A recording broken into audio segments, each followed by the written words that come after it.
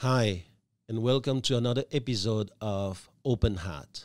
I am Thomas Hoang, and you're listening to the TL podcast. So there's a difference between training and training. There are times when I know people go and attend training after training and after training, and they have not improved.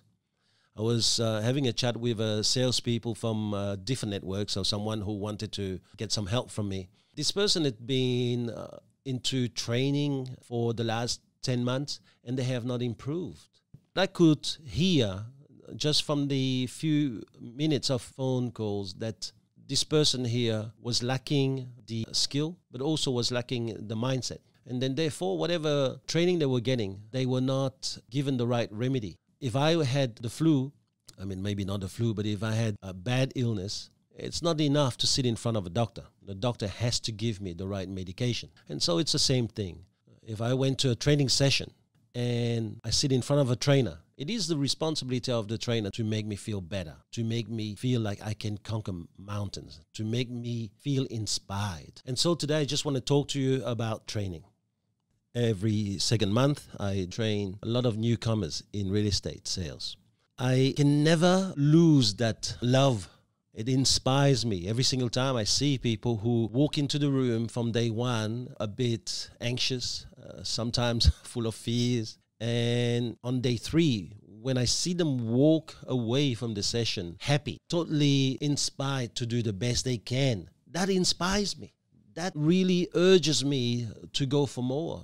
So what I'm trying to say is that whenever I train people, the beautiful part of seeing that flower on day 1 becoming or opening up on day 3, that is sufficient to keep me going for more. It urges me to look for more in human psyche and understand how to make those flowers get even better or open up faster every single time. I want to take today the time to share with you how I see training and how I look at new recruits before they come into sales. On day 1, when they come in, I pay attention to who sits where, the way they move, who goes to what seats and introduce themselves to others, who does what. That gives you a lot of information in regards to who has got a lot of fees and who seems to be quite confident. It gives you a lot of information about their inner makeup when under stress. Because let's put it this way. When a new recruit walks into a room for training, he knows or she knows that there's going to be a lot of not stress being put onto them, but self-stress, if you will. They put themselves under that kind of stress because they want to do well. They want to impress their leaders, and they want to make sure that they learn everything they can so that when they go back to the office, they can really be ready to be an integral part of the team. The first thing I do is I ask them to introduce themselves. And as they introduce themselves, this gives me a lot of information in regards to their ability to communicate, their ability to sell the bigger picture, their ability to make a point, and also their ability to control their stress. By the time the room has finished, I now know the different classifications in the group. I know who needs to be propped up. I know who has got an issue with values. I know who will feel highly confident, and now all it needs for me is just a few twitches. By putting them in different categories, I now will start adapting my delivery of content. Hence, I always say to people who come to my training, and they always more than welcome to come back, every single delivery is different. Just like a Formula 1, driving around Spa-Francorchamps in Belgium, it's never the same lap because wind condition changes, track condition changes. Therefore, every single lap is a tad different. Even 2 laps in the same moment, within 2 minutes, things could change. And so the same thing is about training. I don't believe in one training fits all. To me, training has to fit the person. The person does not have to fit training. In day 1, when we first start our first role plays, now the speed at which people get up and find themselves a partner in order to do the role play tells me another set of information. When they start the role plays, whoever goes first gives me another bit of information. who start to take over and who seems to take command is very important to watch. Because I don't want to have that effect of having people who are more extrovert to impose their ways onto introvert. Now, as a trainer, it is my role in day one to control the balance. And so what I'll do is I will make sure that I will find a way to prop up the introverts, the ones that need to come out. And I will keep a tap on the highly extrovert. As soon as a value is broken, this is now when I have to step in. Because as a trainer, that is your first conflict, if you will, in the room. You have to know the values that you want in your organization, and you have to be ready to stand up for them. Now, at times, even with the highest level of care and the utmost standard of gift wrapping, if you will, you know that you can't even get that highly introvert to prop up. This is when, as a trainer, you can't give up on a person. I think that you have to really go out there as a trainer and really look into your armada of weaponry to find techniques and ways to develop even the most introvert in the room. Because if you can really get the most out of an introvert in the room, it sends a beautiful message to everybody else. You may say to me, all right, so what do you do with a guy who's highly extrovert and who thinks very much with a superior mindset, that he thinks that he's better than anybody else? Well, you don't want to kill that. As a salesperson, you want a salesperson who's got that. Therefore, killing it is stupid. But what you need to do is to deserve their trust. You can't just sit in a room and deliver information and think that people are going to give you their trust. So what I usually do is I will then pick up that top performer and I will do a role play with him.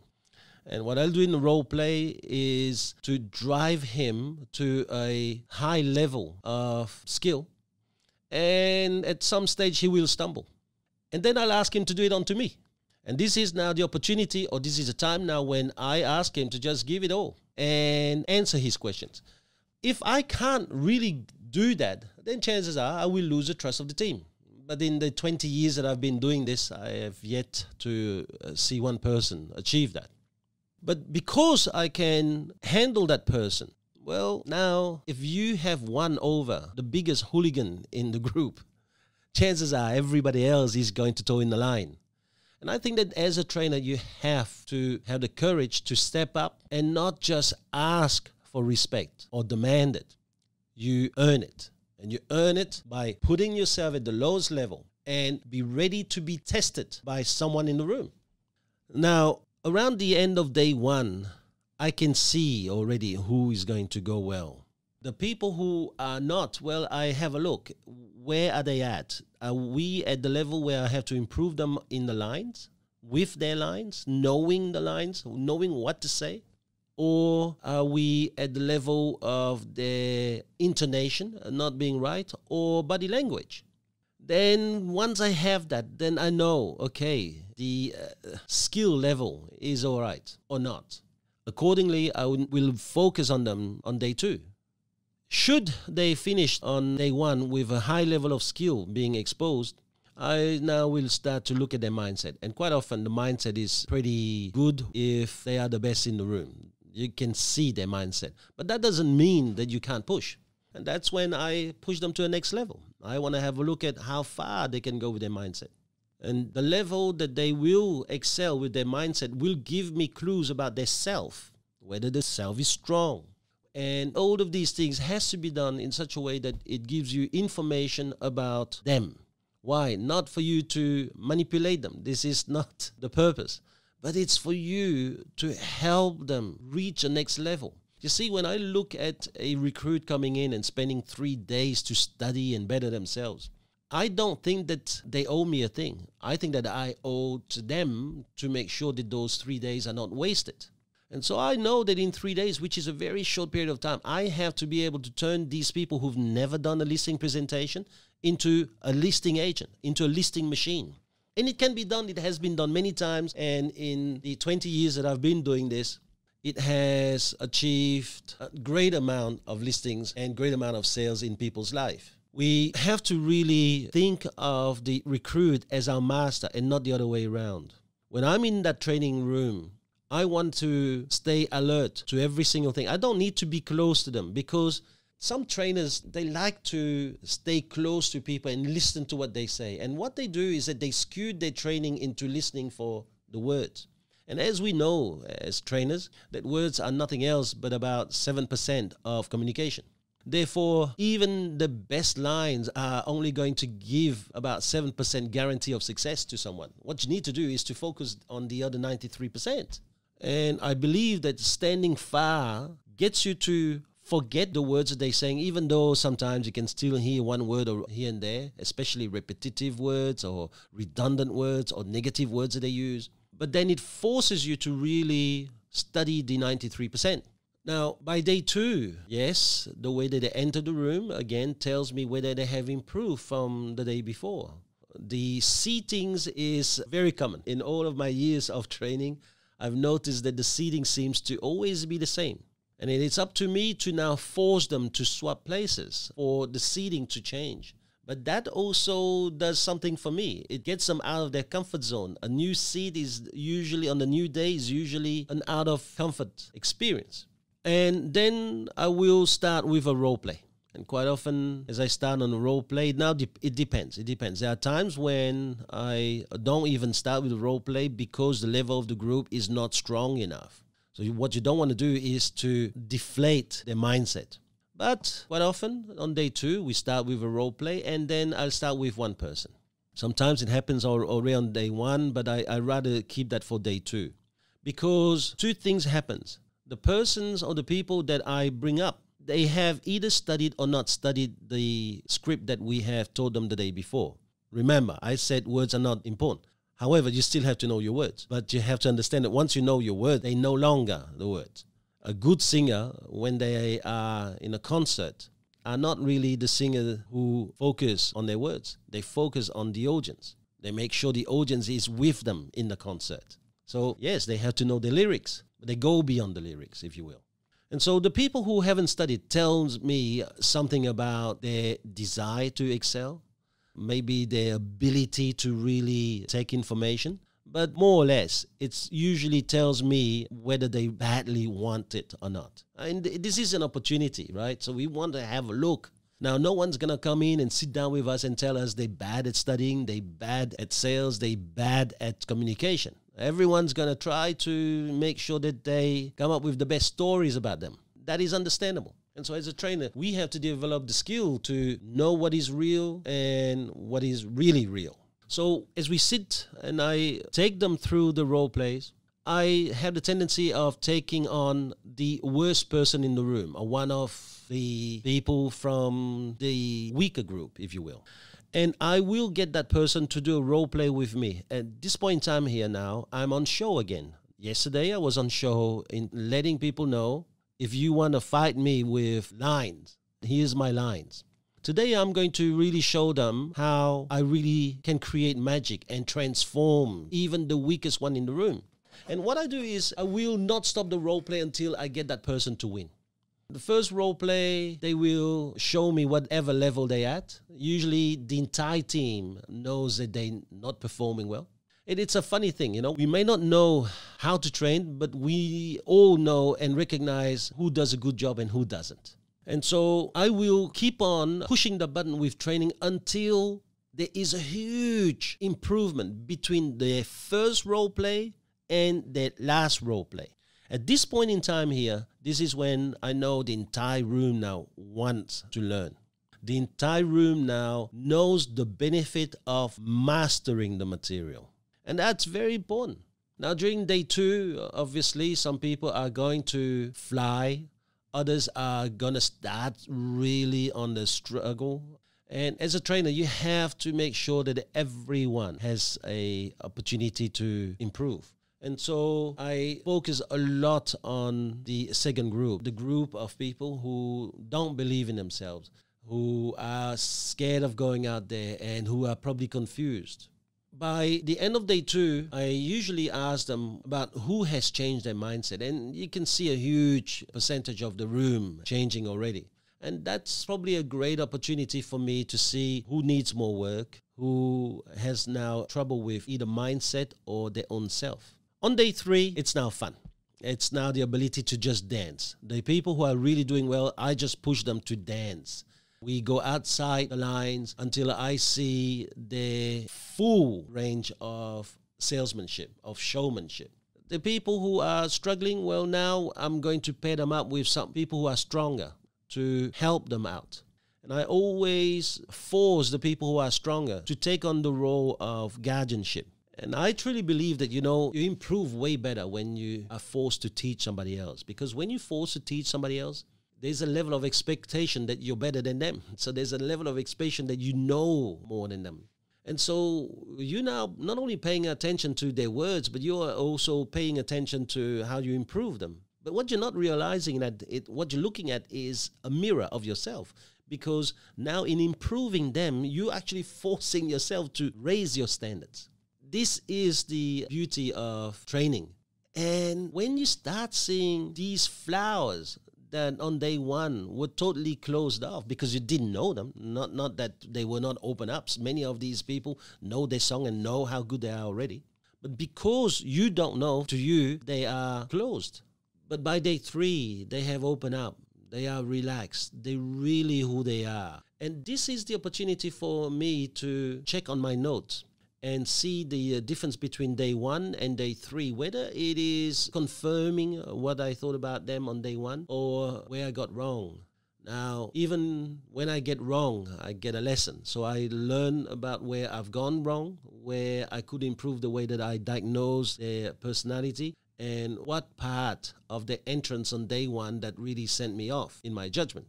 And so I think it's very important when we train people that we don't focus on ourselves. As a trainer, I don't walk into a room hoping that people are going to like me. I've said it many times. If I want to be liked, I probably get a dog. So when I train people, I'm not there to be liked. I'm not even there to be respected. I'm not there to be admired. I'm not there on show. As a trainer, I have a job. And my job is to bring the best out in people. My job is to make sure that people walk away with something about themselves. So a great trainer must focus on 3 elements, the trilogy of SMS, if you will. First element of training has to be skill. Yes, people are coming into the room because they want skills. Just like the person who is going to a concert, they are expecting to hear the song that they know the singer should be singing. But then there is a mindset. And to me, I think that if you can impart onto people an opportunity to believe that they can do this, to now understand that maybe there are aspects of their personality that they could really enhance, and understand that being negative, positive, being courageous, brave, disciplined, having empathy, that is nothing else but the desire to work on our mindset, to control our emotions, then you have done something better. What it means is that when you go to a concert, yes, after you hear the lyrics, what you want now is to have your emotions being stirred. But I think that the best kind of concert are the concert where when you walk out, you are no longer the same person. That somehow the artist has managed to not only entertain you, give you great feel, but they have touched that part of yourself that now make you a better person, a different person, a person who is willing to explore maybe some deeper part of yourself. And I think that when I do train salespeople, that is the most important thing for me, is that by day 3, when they walk out of the room, I have imparted onto them the ability to explore a deeper part of themselves, to want to know more about themselves, to want to explore the part that they may have been scared of. And so during the 3 days, throughout the exploration of the material, the skill gets higher. The mindset obviously will become more positive, because when you are facing an onslaught of just positive emotions, you can't help but start feeling positive. And then by the end, you walk away with a deep desire to really find the true self that you are. And for me, that is the true part of training. And so my last advice for trainers are very simple. If you call yourself a trainer, You must know about people. You must know what it is that makes them tick, what get them scared, how you remove fear and fill them up with courage, how you ask them to do some things that shows them that if they are working with you, they never fail, how to improve them instantly. You have to have the ability to improve anyone in less than 2 minutes. And so throughout my years of training, I have trained salespeople who have gone out there and listed a certain number of listings straight away. I don't believe in salespeople having to take 3 months, 6 months, or a year to get good. I truly believe that if a salesperson is any good, within 3 days of training, they need to know what is expected of them, and they should go out there and win listings straight away. Now, it's not that easy because a lot of salespeople, they have to go back to an environment that is not as demanding as my environment. When you're around me, I demand quite a lot. I expect that you think of yourself as an eagle.